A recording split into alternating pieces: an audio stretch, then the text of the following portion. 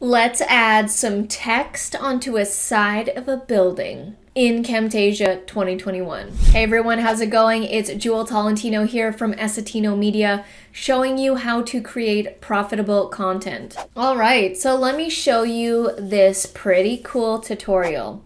So oftentimes I see things. I see commercials, I see movies, I see things, and I think, can I do this in Camtasia? And that's how a lot of these tutorials happen, is because I see something and then I try to create it. So I saw somewhere that they put text on the side of a building and it had movement and it looked really cool. So let me show you the example that I created here. So I'm just gonna go back to the beginning and I'm gonna press play. And it's just going to stay there for like 5 seconds or so, and then it's going to swoosh out. That's pretty cool, right? So let's break it down. Break down the elements. 1, you need an image of a side of a building. And you want to get one with the correct angling, because if you just get like an image of just a side of a building, it's not going to have the cool effect, right? You'll still have it slide in and the swoosh sound and everything, but you really want it to have the angle, and you'll understand when we work with the text why that is. I found this photo, and you can get photos from any stock footage sites. This one was from Adobe Stock because we have a subscription to it, and I liked it. One, I liked the texture on the building. Right? It's got like these gray, if you look really closely, it's got like a gray tiny circle, so it's got texture and there's the angle happening, right? It's going like that. And then for the text, if we go back to the example here, I chose some pretty fun, big, chunky text that also has some texture. So if you don't know how to install new fonts onto Camtasia, because this one did not come with Camtasia, I had to find it and install it. I will have a tutorial video linked down in the description below on how to install new and free fonts into your Camtasia. Now I chose this specific font, which is called KG Summer Sunshine. It's one of my favorite fonts. It's super fun, it's different, and I think it looks cool. So you want to choose like a big, wide font, because if you choose a super thin one, I don't think it's gonna look as cool. Alright, so let me show you how I did the text, because this is gonna be the majority of the effect. If you don't get this correct, it's not gonna look as smooth. This text, we had to actually change the angles of everything. This is what the text looks like normally on the screen. And let me actually enhance the size of this image. So normally, this is what the text looks like on the screen. Nowhere near the same effect, right? This text looks like it's on the side of the building. This is just flat on the screen. What we actually had to do was, when you head over to, when you click on the text, you can see that you can change the rotation of the X, Y, and Z axis of your text. If we go back to this has 0 rotation of the X, Y, and Z. Now what you want to do is you want to play around with the rotations. So if we go back, you can see we were at 22, minus 39, and minus 4.6. So all I did was click on the text, start with the Z axis, and go to the up and down arrows and start playing around. So you can see now that it's starting to rotate like this, and we want to get the angle in first, right? So, oh, this is a little too much. Go maybe, you want to match the angle of the building, right? So on the original it was 23 and this is 27, so let's go down to 23.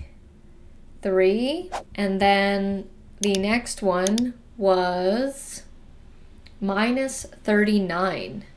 So we'll go to the y-axis and we'll go press the down arrow, which is going to make us go in the minus, and it was minus 39.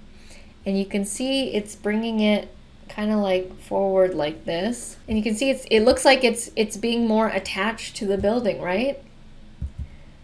So it was 39, something like that. You can see it's already looking pretty good. And the last one was minus 4.6. So we'll go to the x-axis, press down, minus 4.6, and that's looking pretty similar. I did move this up a little bit more, something like that. And you can see it's already looking like it's attached to the side of the building, right? So next, what we want to do is add some behaviors, which are some pre-made up animations slash movements from Camtasia. So the one that I did was the sliding effect. So I'm gonna add the sliding effect onto the text only. And you can see that it already slides in, and then I want to alter the during and the out. In is already fine, I'm okay with that. During, I actually want off because I don't want any fading effect. And out, the sliding, so if we go to the end here, it's gonna slide to the right to the left. So I'm actually good with that. So I want it to slide in and then be on the screen and then slide out. I don't want it to go back the other direction that it came in. So I actually like the direction that it's going. And the last piece to add that's gonna tie in everything is audio, is the sounds. And you might be thinking like, oh, it already looks cool like that. It does look cool already like that. But sound really adds more to the element. And I'll play it for you without sound and then with sound. So this is without sound. Okay, without sound. It already showed up on the screen and now it's about to go off the screen. Okay, cool looking, still cool looking. But now let me play for you the original with the audio sound. Right, and then we'll go here, play it out. You can feel it, right? You can feel it. It's a much more cooler experience. How we got that is I get these audio sounds from these stock footage sites, and this one in particular I got from artlist.io. They have a whole bunch of audio sounds. It is a paid subscription, but I also use their music for vlogs and things like that. And I got the audio sound and I put it in my library here. And you can see that I have a lot collected. And I tiled my library folder, audio files, and I put all my audio sounds here because these are the ones that I use frequently. The small, short, deep swoosh, that's the one that I use quite frequently in these tutorial videos. It's a nice transitional sound. I'm just gonna drag this down here and play it for you. And then see, it starts to move, so I actually don't add it right to the end. I'm gonna add it to when it starts to move. So maybe around here. I'm just playing around with it. And if you guys want to check out Artlist, the link for that will be down in the description below. I really like using them. And so there you go. And so that's how I created this cool effect. If you like these kinds of videos and you want to learn Camtasia fast, I highly recommend you take my Camtasia course.